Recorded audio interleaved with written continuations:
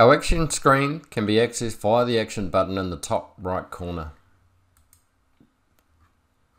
These buttons here, these are our quick events. They're currently grayed out because I don't have an animal selected. Let's type in the number of an animal, 12. Now that I have an animal typed in, these quick event buttons are alive.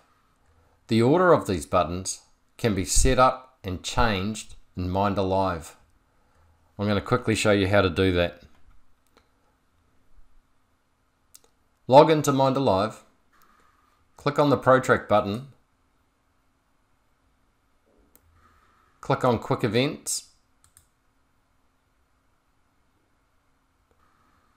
This is the order they currently show in: Masterloan 3 doses, dry off, mating, DIY mating, etc.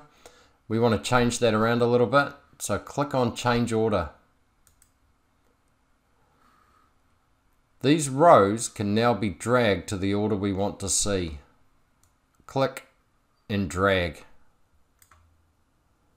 Let's put DIY mating at the top, click and drag. Once we have the order we want, click on Finish Changing Order.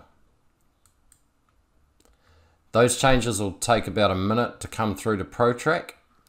So let's go back to Protrack.